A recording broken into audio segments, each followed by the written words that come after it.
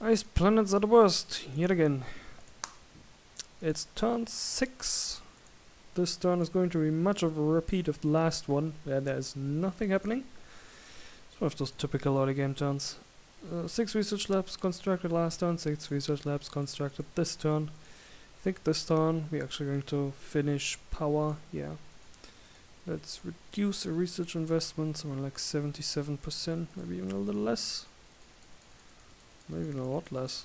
It's going to be what we need to do it in one turn, okay. And the remaining 39% we can spend on something else.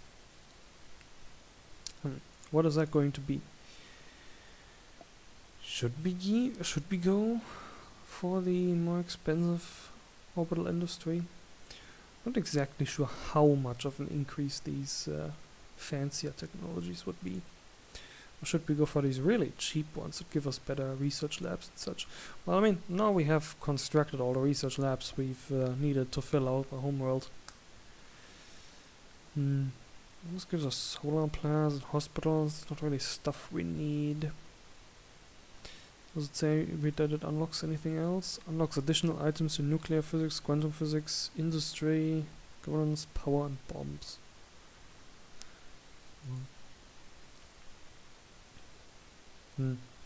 Nothing I particularly want from there.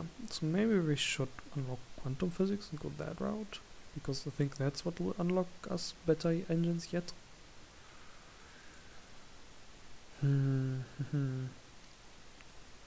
Yeah, level 3 sensors won't do us any good without level 3 physics as well, I don't believe. Maybe we should just go for a level of propulsion to get better thrusters. I'm not sure if they have added thrust, but I would assume so. That could also make our ships a little bit more efficient. A little less terribly inefficient, let's say it that way around. Yeah, fun thing. Something you don't see in vanilla is these technology costs. The first level of colonization tax costs a lot more than the second level. It's not something you see in vanilla. And I think that's just that the first level costs as much and that the other ones cost less. Not that these all cost that much. It says cost 5,000. Oh yeah, this also says cost 5,000, so yeah, they're all equal. It's not just because that's the homeworld type that I picked or something. No. We could also invest a little bit into these things. Maybe stealth would be interesting for keeping an eye on my opponent without him knowing about it, because information really is everything in these games. It's one of the reasons why I like sensors so much, especially in PvP games.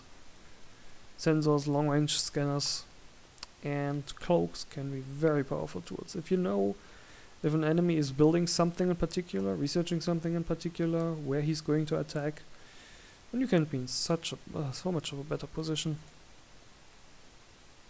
Well, for now it's propulsion. We'll see what the increased thrusters do. Next turn we're going to have to redesign our ships to take advantage of the better reactors. But for now, that's it. Is it? Yes, these things are still building. For now, that's it then.